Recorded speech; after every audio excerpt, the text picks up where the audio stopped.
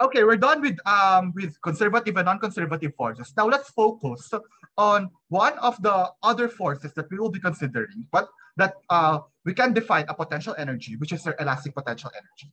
Okay, this is the one of the main topics of this discussion.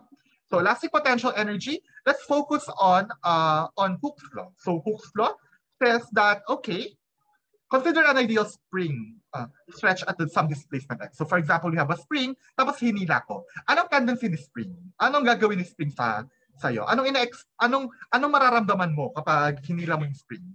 Ang tendency ni spring, di ba, ay ano? Lumalaban.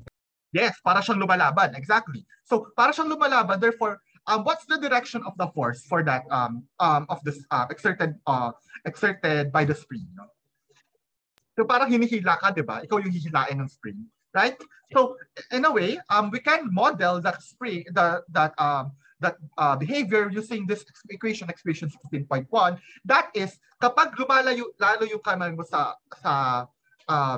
pag lumahaba lalo yung spring, mas lalong lumalakas yung force.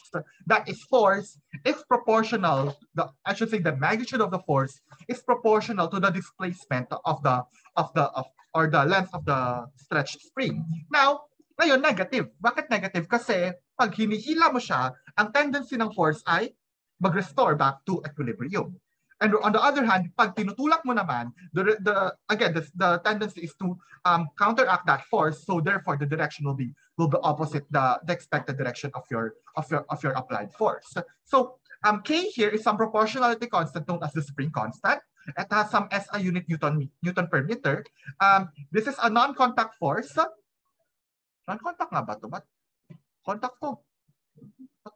Non-constant, sorry, non-contact. Naduling ako, sorry. Sorry for that. It is a non-constant force. Observe here na hindi siya gaya ng mga kina-consider natin before, na yung force ay constant. Okay? Ito ay dependent na sa displacement. There are some forces that are like that. In fact, mas maraming ganong types ng forces na dependent sa displacement. As I said, in this discussion, we are considering forces and energies that are dependent on position. Hence, the force now depends on some displacement, okay, which is the stretching or the compression of the spring. Okay? Now, so for example, if the distance or if the displacement is positive, then the force is restoring, therefore the force is negative. Whereas if the displacement is negative, the force now becomes positive. So ang ginagawa lagi ni force, kinokontra niya lagi yung displacement. Kinokontra niya lagi yung action nung paghila or pagtulak dun sa spring. So kaya siya tinatawag na restoring force. It restores the the spring wants to be in equilibrium. Nire-restore niya or kinokontra niya yung ina-apply na force sa kanya. Okay? Is that clear? Clear ba tayo doon? Yes. Okay. Yeah, thank you. So the force opposes the direction of displacement. The larger the displacement x, the stronger the opposing force x. So kapag mas mahaba, mas lumalaki yung force. Mas gusto niyang bumalik dun sa equilibrium position. Okay? Questions? May tanong? None so far. Okay. Sige. So, what's the work done on the spring? The important word here is on. Yung spring so you do work on the spring. So when you do that, so consider a spring stretch from distance x1 to x2. The work done on the spring is simply force times distance. So pwede mong isipin yan na work is just equal to force times distance. And then this is simply 1/2 kx. Actually, hindi pala ganyan kasimple. Actually, you need to integrate. Sorry, this would be f of fx dx pala from x1 to x2. Kaya pala hindi na pinakita sa slides. So this is simply minus kx times x dx. So wait. The point here is, wait, let me remove that. Medyo weird yung nagiging signs ko. Anyway, the point here is the total work done on the spring. Kasi on the spring, okay.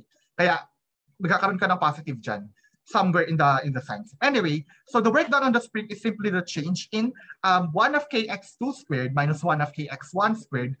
And the work done by the spring, therefore, will be reversed. Yun yung nakukuha ko kanina. Work is 1/2 kx1 squared minus 1/2 kx2 squared. Kasi lalabas dyan, work done by the spring is minus kx quantity x dx from x1 to x2. Kaya negative. Kaya ang lalabas dyan is this equation. This will give you the equation 16.3. Okay? Medyo nalito ako kanina, sorry. Okay, are there any questions in this topic?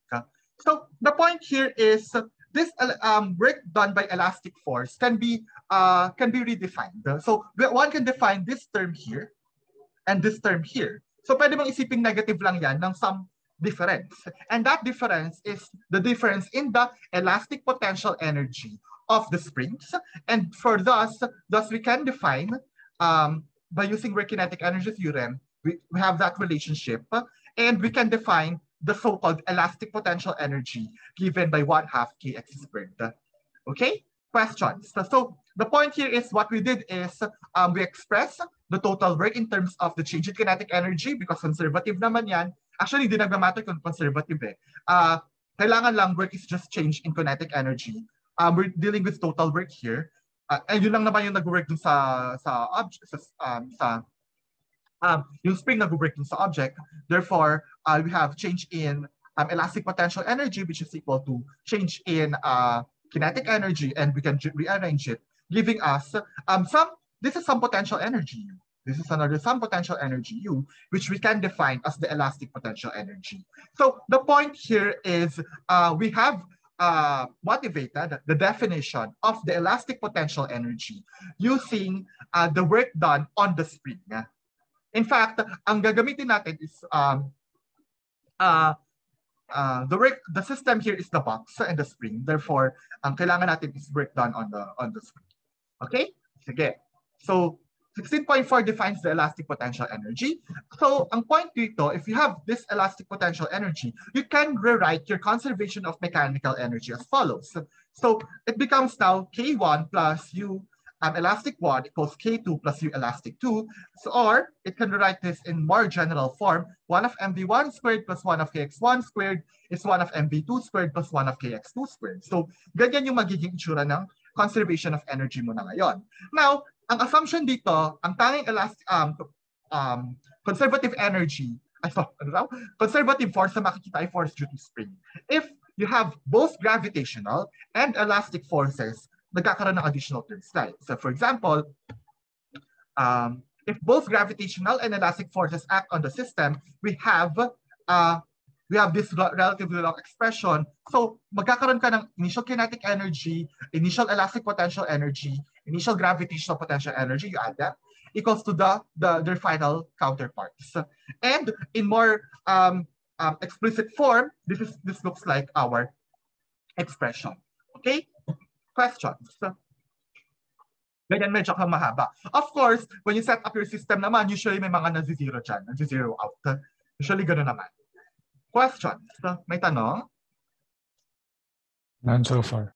None. Okay. So ganyan yung magiging expression nyo for conservation of elastic potential of mechanical energy given that there are gravitational and elastic forces acting on the system. Okay? Sige. Are there any questions? Wala? None so far. Wala.